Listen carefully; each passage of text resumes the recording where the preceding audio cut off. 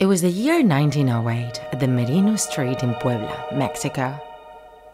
In that location was a pawn shop known as the Villa Trading House.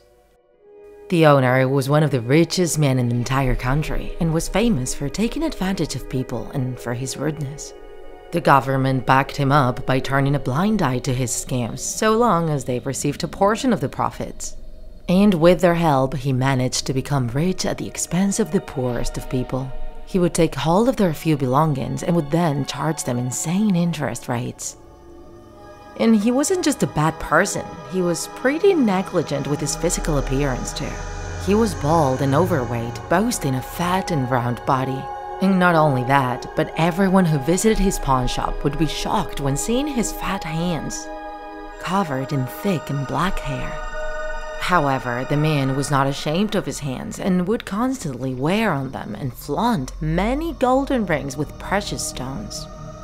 Everyone in the town hated that man, but many had to endure his scams in order to pay their debts.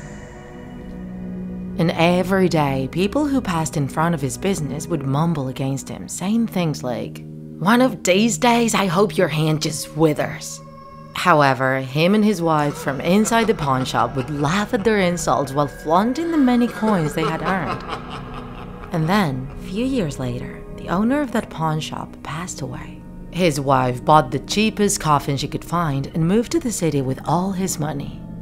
Nobody came to his funeral, only the priest in charge of the ceremony and the gravedigger.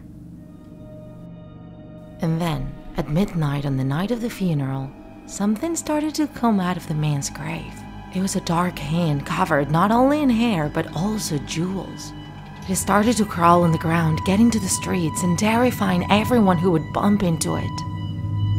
The hand would climb onto their faces like a spider and shove its fingers in their eyes until tearing them out of their eye sockets.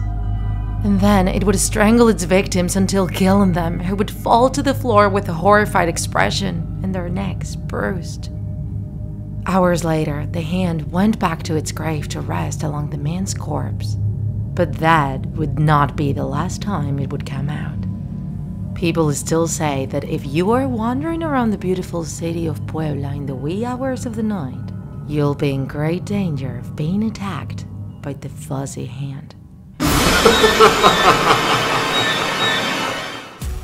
If you enjoyed this video, don't forget to like it.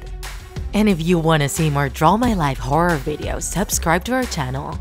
See you in the next episode.